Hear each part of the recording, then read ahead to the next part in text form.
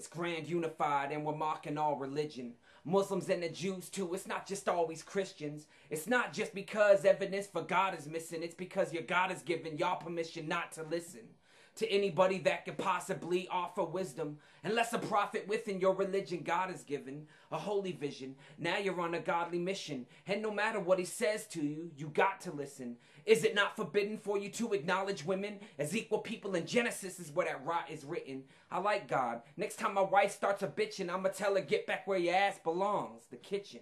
And I'ma beat my kids next time they start the lipping off and talking back. I'll tell them God told me I ought to hit them. No, I'm kidding. But y'all are tripping worse than conspiracy theorists over the fact that Bin Laden's body's missing.